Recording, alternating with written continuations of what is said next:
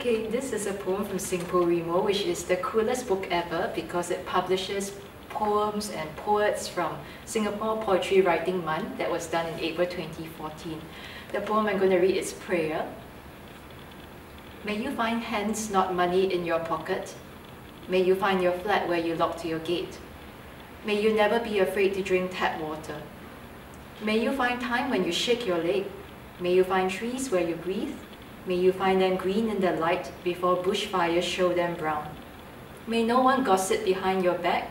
May you know enough languages when they do. May you speak Singlish. May you not be enemies with your neighbors. May you not come to blows with upstairs when they wash their windows after you. May you not know whose funeral it is downstairs. May all your buses come before you wait. May your car find a minute and, like the devil, cast the ERP behind you. May you find your finger before the cut, and until we meet again, may no one need to save your face because you alone know your garang heart.